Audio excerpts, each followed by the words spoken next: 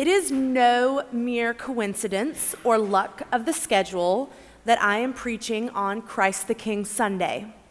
Today's gospel is tough, and even the name Christ the King is tricky. My supervisors were only too happy to let me take the reins today. This morning, we are celebrating our liturgical New Year's Eve, so to speak. In the last year, we have prepared for the birth of Jesus in Advent. We have celebrated that birth during Christmas. We celebrated the revelation of Jesus to the world during Epiphany. We spent a season of contemplation and penitence in Lent.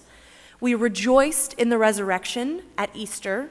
We celebrated the church at Pentecost.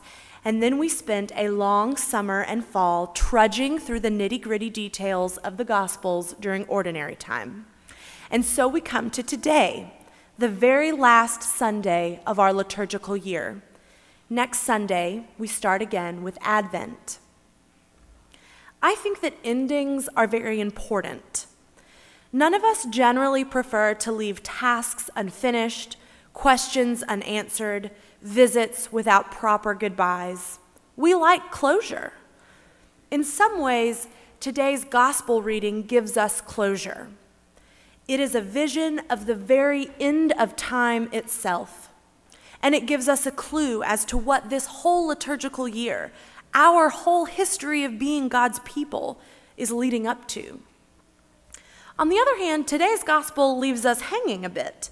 We have no idea when Jesus will return, when we will be judged, when the kingdom of God will reign supreme. For a year, we have read and meditated on Scripture. We have tried to live into God's grace and blessings in our lives, only to be told on the last day of our liturgical year, now sit tight and wait. It feels like the last page has been torn from a good book. It feels like my favorite TV show ended the season with "to be continued." It feels like there must be more. But I should be careful what I wish for. There's always more. Today's gospel does not just reveal the end times, it gives us all the gory details. Jesus separates the sheep from the goats, putting the sheep at his right hand and the goats at his left. The sheep are the righteous who are rewarded with the kingdom of heaven, and the goats are the unrighteous who will spend eternity in fiery destruction. If you are anything like me, talking about the end of time makes you very nervous. I have always struggled with images of the great judgment in the New Testament. They leave me feeling very vulnerable. But I must say, I find it ironic that we don't like this particular passage because we absolutely love separating the sheep from the goats. We do it in our political system. My party is the sheep, the opposing party are clearly the goats. We do it in our social system. I have a steady job and a spotless criminal record, so I am a sheep. Other people who are unemployed, hungry, and have spent time in prison must be the goats. We do it in our religious system. We have the right idea about how to be Christian. We do the right liturgy and the right outreach. Those non-Episcopalians over there are definitely the goats. Now, I don't think that we do this because we're hateful or malicious. I think that we do it because we're scared of the end of time. We're scared of judgment. We're scared of being sorted in with the goats. This anxiety causes us to expend so much energy convincing ourselves and others that we are destined for sheephood. But I discovered something important when I reread this passage in preparation for today's sermon. As it turns out, the separating is not our job. We don't get to decide who is a sheep and who is a goat. Christ is the only judge. And not only that, but the righteous and the unrighteous seem genuinely surprised by which camp they end up in. When did I see you hungry and give you food, Jesus? When were you in prison and I didn't visit you? I can't help but ask myself, am I going to be surprised too? if I can't decide for myself or even just have some assurance that I'm a sheep, what do I do about the end of time? How can I handle this anxiety? How do I know if I'm on the right track? The answer is clear in today's gospel.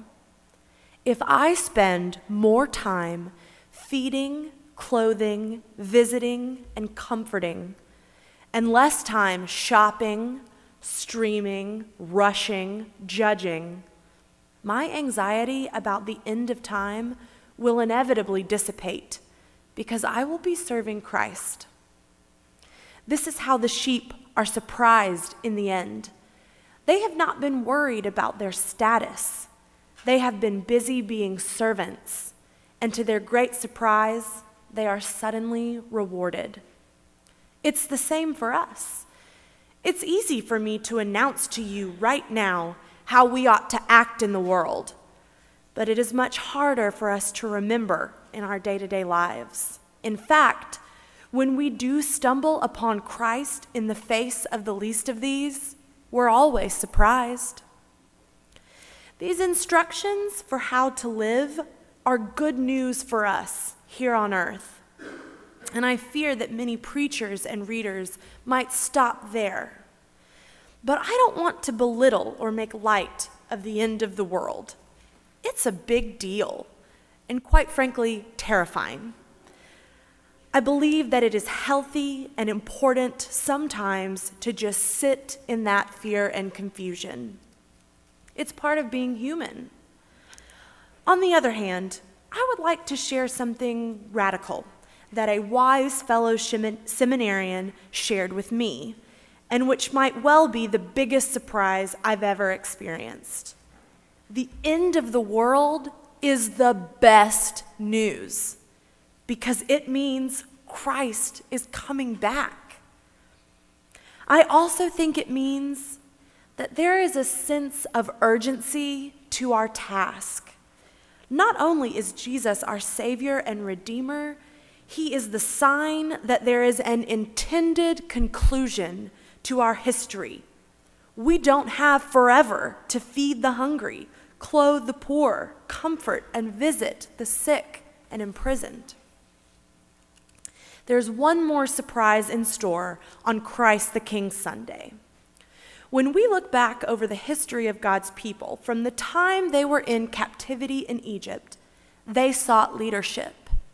God gave them Moses, and then Joshua, and then a series of judges, prophets, then King Saul, finally David and his line.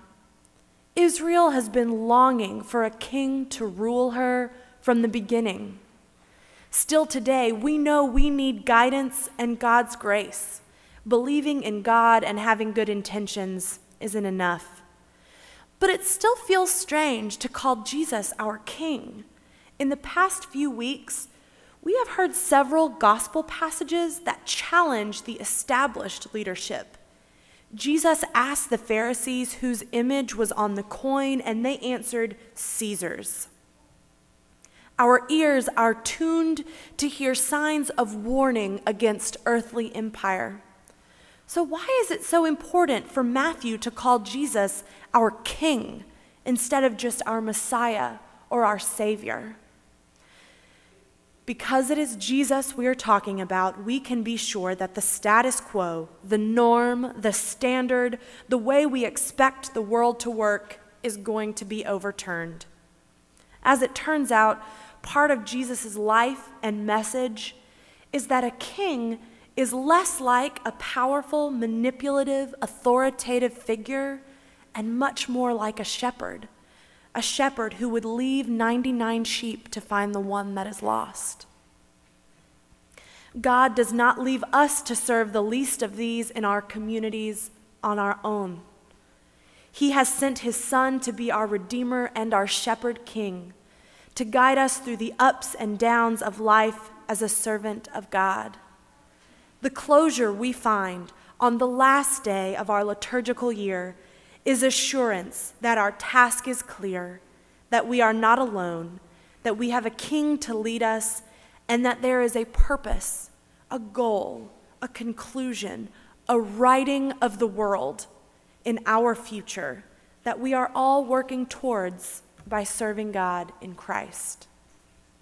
Amen.